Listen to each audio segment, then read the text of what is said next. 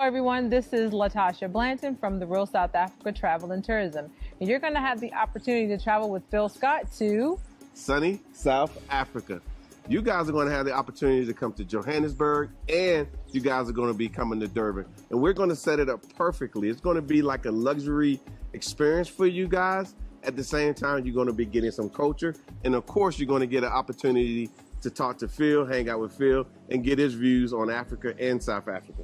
You're also going to get an opportunity to explore the lifestyles here that are available in South Africa. And we're going to do all that for you in an amazing 10 days. We do hope that you go to the website and book, because we do look forward to seeing you here. Absolutely. Our website is therealsouthafrica.com.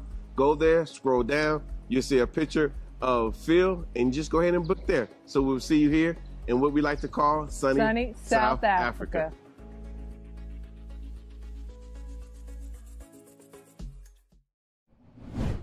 Y'all want to hear a creepy story? Well, good, I got one for you.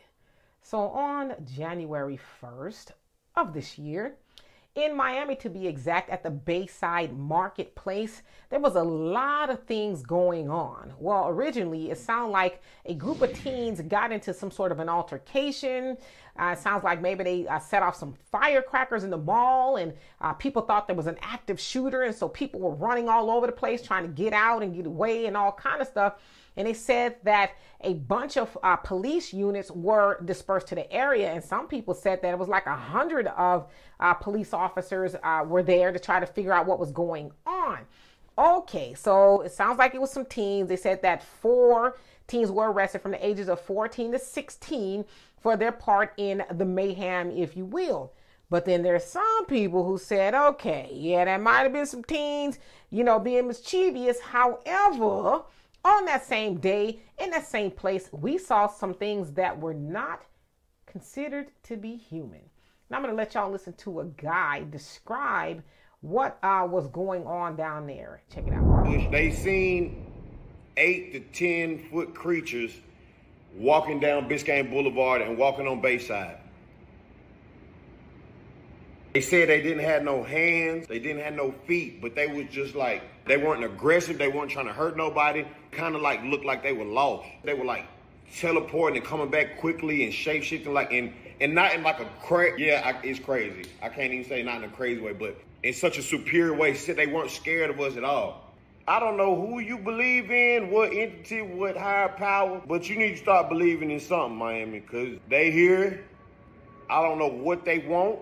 They said people got to shooting at them, and they weren't scared of police or nothing. So as you heard him say, people were saying that there were creatures that were around 8 feet tall or so, and they didn't have any hands. Sounds like maybe some people were trying to shoot at them, and the creatures were not afraid of the people. They were just kind of walking around doing their thing. Of course, there's some footage of whatever this thing may be walking around there in Miami. Now, some people were speculating as to whether it was a government experiment gone wrong, whether it really aliens, demons, or Nephilim. Nephilim are considered to be the creation of humans and angels, or some sort of a fallen entity, giants, to say the least. And so the government and the authorities there in Miami was like, nah, there was no aliens, no Nephilim or UFOs. Y'all tripping down there, right? That's what they're saying. They're saying, oh, this was all due to the teens. But as the guy said, y'all got all that manpower for some teens? Nah, what do you know that y'all don't want us to know? You know, right? Now, my personal assessment is this. I can understand if it was maybe, 1 or 2, even 3 people saying, nah, man, we seen some aliens running around here, some big giants with no hands. And I'd be like, okay, well, what was y'all smoking? Did y'all need to cut it in half next time?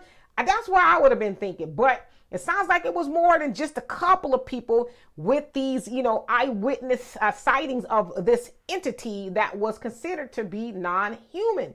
Now, let's go back to last year, where there were military veterans that testified before Congress to say, yeah, for decades, the United States government has hidden non-human being entities, whether it was aliens or whatever it was. They were not human, and they've known this for years. Now, of course, we know they've known it for years, but they have dismissed it as, oh, you guys didn't see anything. that light in the sky or was just a star or stuff, you know, whatever it was. But we've heard a lot of eyewitness stories, especially firsthand accounts of people says, no, I was beamed up and it wasn't Scotty. It was somebody else, right? Like that movie back in the 80s, I think it was, called Fire in the Sky, where a man gave a first-hand account of them sucking him up into some spaceship, and they did all these experiments on him and stuff, and then they released him back to Earth, and, you know, people didn't believe him and all that other stuff, and there's just a whole bunch of stuff. Now, there's a place in Nevada called Area 51, where they're supposed to be keeping all of these things, and when Hillary Clinton was running for president, she said, oh, yeah, there's an Area 51, you know, so they kind of was starting to talk about, yeah, there's something esoteric going on behind those walls. And a few years back, there was supposed to be this movement of people. They're like, we're going to storm Area 51 and they're going to show us these aliens. We're going to demand to see what's behind there. Now, I don't know how far they got. It don't sound like anybody got behind those walls. But nevertheless, curiosity began to peak. Like, no, we know there's something going on. We know the United States government knows and they're hiding something from us. And so when we hear about stories about what happened in Miami at that mall, you cannot keep dismissing it as, you didn't see anything. Oh, you're seeing things. It was just some teens. Now, was there some teens acting up? Yeah, sure. But what about the other stuff that people said they saw? You can't just dismiss that, right? So I'm sure in a couple of years or whatever, we'll hear about, yeah, you know, those people, they really did see something. Now, is it aliens? I don't know. Is there something of more biblical proportions? Is this, you know, the start of Revelations? You know, it's been prophesied that all these things are supposed to be happening, you know, per the Bible. Are we starting to see that kind of stuff? Like what? Or, you know, do we have things living amongst us and we just couldn't see them until now? Maybe they're like, hey, how y'all doing? We're just, you know, going to the mall, go get a Gucci bag. I don't know. We'll find out sooner or later, but I'm going to ask y'all, do y'all believe in other forces that are among us? Or do y'all think them people tripping and tripping on some mean stuff?